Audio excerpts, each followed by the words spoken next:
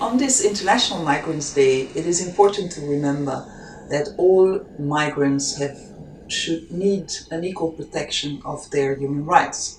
For all humans, you have the right to equal rights.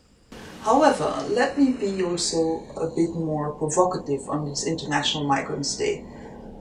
It's a good initiative, no doubt about that, but it can also create harm, and especially using the category of migrants.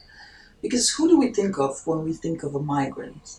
We think of somebody who's rather poor, of a certain class.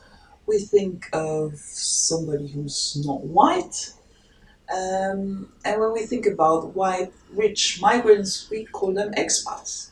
So maybe by using the category of migrant, we also make certain people into the other who are not similar. So while the intention is good, it might also do some harm.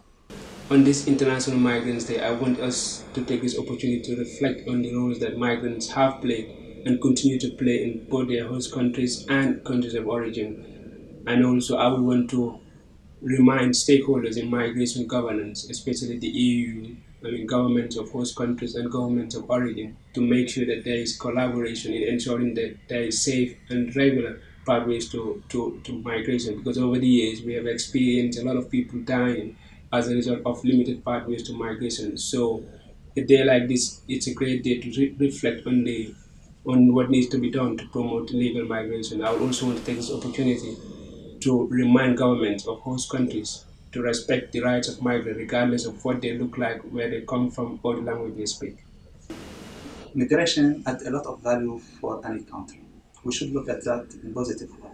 We see now in the world, international communities they are more successful. If we look, for example, for country like United States or Australia or others, they are much more successful because they accept many different kind of background people, many people from different sides of the world. That make this country more creative and more able to deal with international community, with the international system.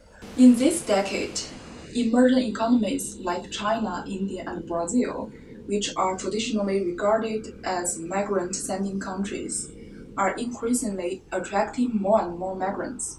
This shows that they are gradually becoming the migrant destination countries. Therefore, we need to focus more on those countries and study their migrant policies to contribute to the study of international migrants. For the International Day of Migrants, I would like to focus on the production of migration policies which turn people into migrants, whether irregular or regular refugee or even other categories.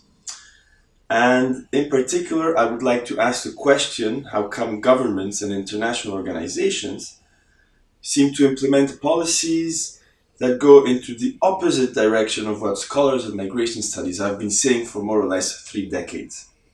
And I think there are only very few fields in which academia and governments are like completely on opposite ideas. So my basic question today would be, why do migration policies have a tendency to become stricter and stricter?